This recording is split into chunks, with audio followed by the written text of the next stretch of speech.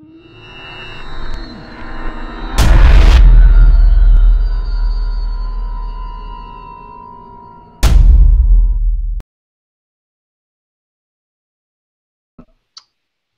Ragsdale does a bunch of stuff that people never realize.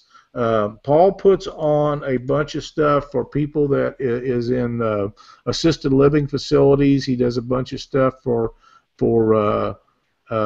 youth and stuff that does not have the chance to get out and do stuff. He buys mostly out of his own pocket, and a couple of close friends of his tackle boxes and rods and reels, and we're talking about inexpensive stuff to get them to where they can go out and fish. And he does a lot of things for these.